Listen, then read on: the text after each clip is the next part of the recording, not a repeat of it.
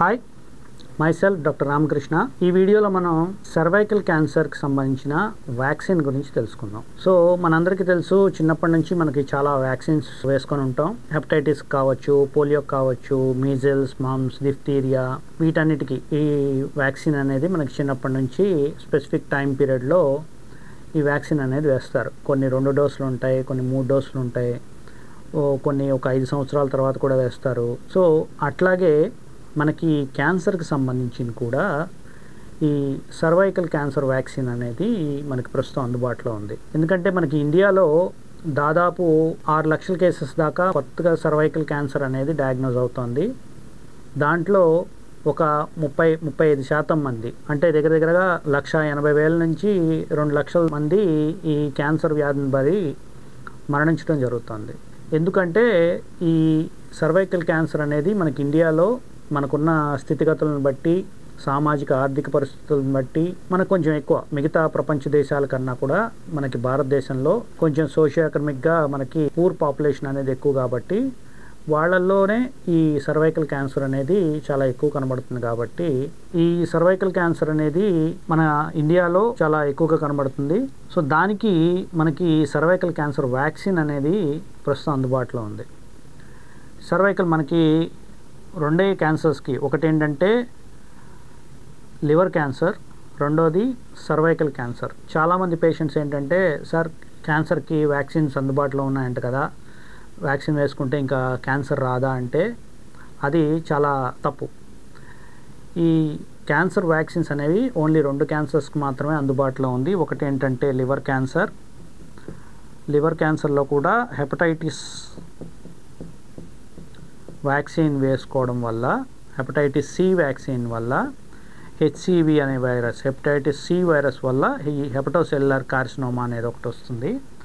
అది ఈ వ్యాక్సిన్ వేసుకోవడం వల్ల ఏంటంటే మనకి ఈ లివర్ క్యాన్సర్ని మనం ఎదుర్కోవచ్చు. అట్లాగే మన present topic cervical cancer. Cervical cancer అనేది మనకి వ్యాక్సిన్ అనేది అందుబాటులో ఉంది. సో ఈ సర్వైకల్ క్యాన్సర్ దేనికి వేస్తాము అంటే, ఇక్కడ హెపటైటిస్ సికి మనం క్యాన్సర్ వేసుకున్నట్లు ఇక్కడ హెచ్పివి, హ్యూమన్ ప్యాపిలోమా వైరస్, ఈ వైరస్కి మనం వ్యాక్సిన్ అనేది తీసుకుంటాం. So coming to human papilloma virus, ఇందులో మనకి చాలా వేరియంట్స్ ఉన్నాయి. HPV, human papilloma virus.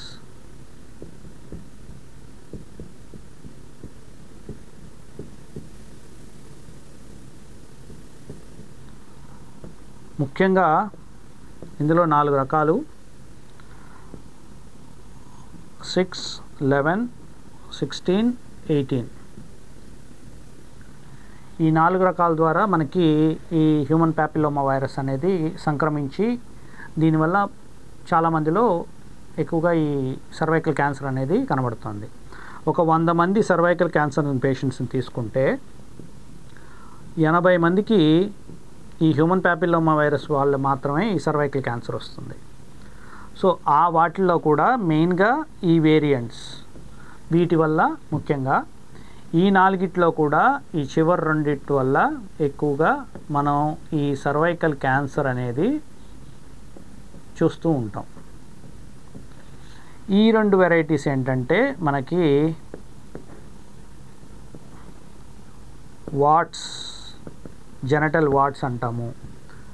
So ఇవి జనరల్గా ఇదేంటంటే ఈ జెనటల్ బెనైన్ కండిషన్స్ని కాజ్ చేస్తుంది, ఈ 2 varieties. Coming to these 2, 16, 18 variants అనేవి ఈ క్యాన్సర్ రావడానికి అతి ముఖ్యమైన కారణం. సో అందువల్ల మెయిన్గా ఈ 4 వేరియంట్స్కి సంబంధించిన మనకి వ్యాక్సిన్స్ అనేవి ప్రస్తుతం అందుబాటులో ఉన్నాయి. సో ముఖ్యంగా మనకి 2 రకాల వ్యాక్సిన్స్ అనేవి అందుబాటులో ఉన్నాయి.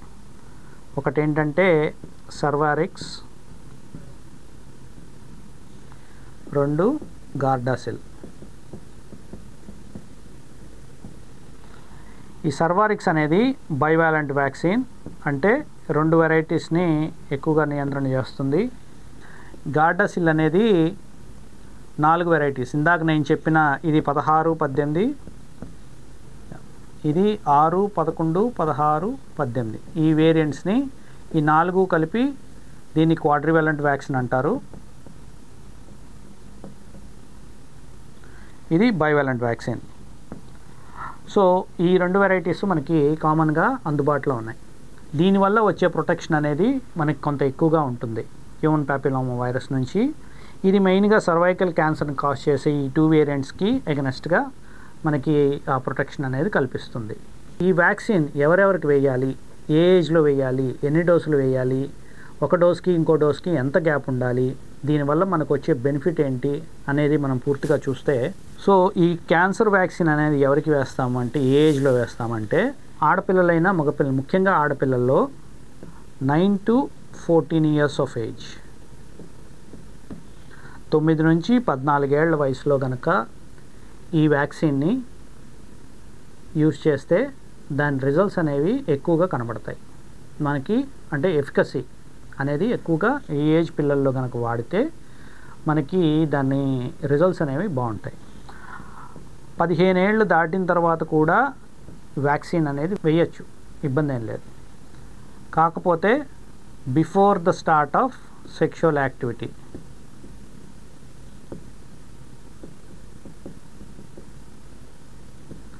ఆర్ సెక్షువల్ డెబ్యూట్ అంటాం.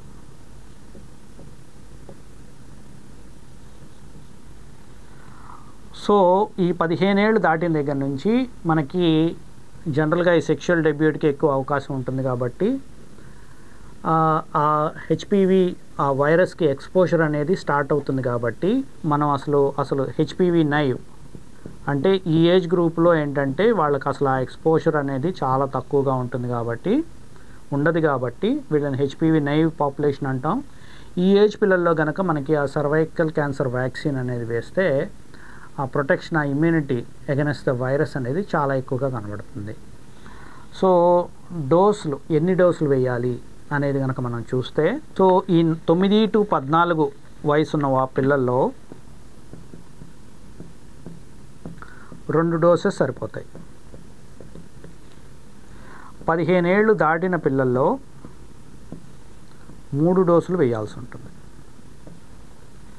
సో ఈ 2 డోసులు ఎప్పుడంటే 0, 6 months. అంటే ఈరోజు డోస్ వేస్తే మళ్ళీ 6 నెలల తర్వాత, 6 నుంచి 12 నెలల గ్యాప్లో ఎప్పుడైనా వేయచ్చు. సో ఈ 15 ఏళ్ళు దాటిన పిల్లల్లో ఏంటంటే 3 డోసులు కావాల్సి వస్తుంది. ఇది 0 to 6 months. అంటే ఈరోజు ఫస్ట్ డే ఈరోజు డోస్ వేస్తే మళ్ళీ 2 నెలల తర్వాత ఐడియల్గా, ఆ తర్వాత 6వ నెలలో, అంటే ఇక్కడ నుంచి 6 నెలల తర్వాత. సో ఈ 6 నెలలకి 3వ డోస్ అనేది వేయాల్సి ఉంటుంది. సో దీనివల్ల ఏంటంటే మనకి సర్వైకల్ క్యాన్సర్కి ఆల్మోస్ట్ మనకి 80 నుంచి 85% ప్రొటెక్షన్ అనేది లభిస్తుంది. సో ఈ సర్వైకల్ క్యాన్సర్, ఈ హెచ్పివి వ్యాక్సిన్ వల్ల సర్వైక్స్ క్యాన్సర్ ఒక్కటేనా మనకి ఇమ్యూనిటీ వచ్చేది అంటే, ఇంకా కొన్ని క్యాన్సర్స్ ఉన్నాయి. లైక్ ఆడపిల్లల్లో కానీ మగపిల్లల్లో కానీ ఓరోఫారింజియల్ క్యాన్సర్స్, అంటే టాన్సిల్ క్యాన్సర్స్ కూడా హెచ్పివి అనేది causative organism. And anal cancers, ముఖ్యంగా ఇమ్యూనో కాంప్రమైజ్ పేషెంట్స్లో చూస్తుంటాం యానల్ క్యాన్సర్స్. ఇందులో కూడా ఈ హెచ్పివి వ్యాక్సిన్ అనేది బాగా పనిచేస్తుంది. అండ్ వెజైనా, వోల్వా,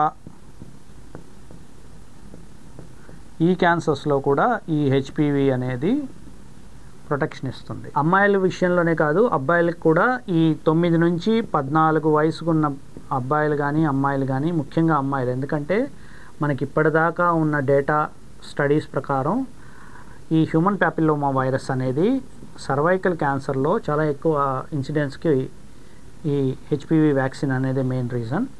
సో ఇప్పుడు నేను చెప్పిన మిగతా ఈ క్యాన్సర్స్లో, టాన్సిల్ క్యాన్సర్స్ కానీ యానల్ క్యాన్సర్స్ కానీ, సో మనకి ఇంకా డాక్యుమెంటెడ్ డేటా అంత సర్వైకల్ క్యాన్సర్లో ఉన్నంత లేకపోయినా కూడా వీటన్నిటిలో కూడా ఈ హ్యూమన్ ప్యాపిలోమా వైరస్ అనేది one of the causative organism కాబట్టి so even boys and girls ఈ ఏజ్ గ్రూప్లో ఉన్న వాళ్ళకి గనక ఇంకా ఆ ఎక్స్పోజర్ రాకుండా గనక హెచ్పివి ఎక్స్పోజర్ లేని వాళ్ళ ఆ వయసులోగానే గనక మనం ఈ క్యాన్సర్ని వేయగలిగితే మనం చాలా వరకు ఈ క్యాన్సర్ని తగ్గించగలుగుతాం. తద్వారా వాళ్ళకి ఫ్యూచర్లో మంచి హెల్త్ ఇవ్వగలుగుతాం.